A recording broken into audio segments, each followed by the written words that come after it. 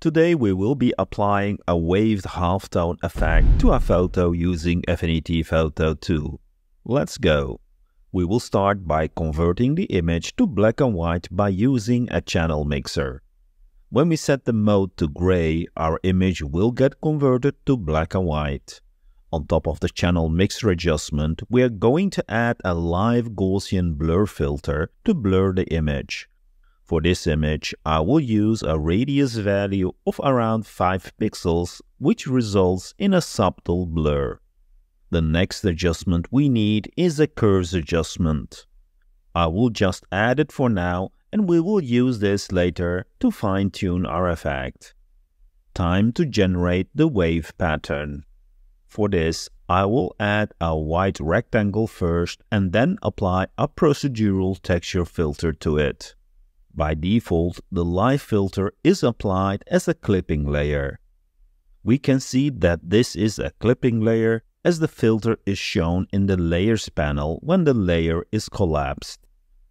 I'm going to move it to the title of the parent layer to make it a clipped child layer. Clipped child layers do not show up when the parent is collapsed in the layers panel. The reason why I do not want it to be applied as a clipped child layer is because I'm going to add another filter on top. Anyway, let's get back to the procedural texture filter. In the presets, there is a waves preset, which gives you a basic wave pattern. You can change the amplitude of the wave, but it is not exactly what I'm looking for. I modified this formula and saved it as a preset. So let me apply the modified preset. Now this looks much better. I will share the used formula in the description. It has a couple of parameters which allow me to customize the wave pattern, as you can see. Let me resize the rectangle so the pattern will cover the whole canvas. Now that we have our pattern, let's continue to use this as a halftone pattern. First, we're going to change the blend mode of the pattern layer to multiply. Then, I'm going to add a Gaussian blur live filter to this pattern. We are just going to gently blur it, so I think a value around 2 pixels will be enough. I will revisit this and explain why we need this blur in a second. The final adjustment we need is the threshold adjustment.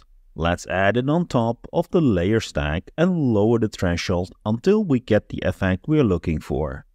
If we zoom in, we can see that especially in the black areas, the lines overlap, which is totally fine, but for this image, I want to have the waves lines separated. I can lower the threshold, but this time we lose a lot of detail. I will revert back to around 17%. Remember we added the curves adjustment at the beginning of the video? Let's open this up. With the help of this curves adjustment, we can fine-tune the effect. If we move the lower left node more to the top, we are making the blacks more gray, which affects the threshold, and we get thinner lines for the black areas. If we move the top right node to the left, we make the image brighter, resulting in thinner lines for the bright areas. In this case, I do like the line thickness of the bright areas and will only adjust the black areas until the lines in the darker areas just don't touch each other. Let's zoom in to check. This looks about right. Perfect. Now, why do we need a blur on the image? Let's go to the blur and lower its value. Notice what happens. The lines are distorted and no longer smooth. So by adding a blur to the image, we soften the image, which then prevents the distortion of the wave lines. In a way, this blur also controls how much detail we want in the halftone effect. When I crank up the blur value, we lose a lot of detail and it becomes a bit more abstract. Let's now go back to the blur of the wave lines itself. Our wave lines are black and white. By adding a blur, we introduce gray values, especially in the transition between the white and the black.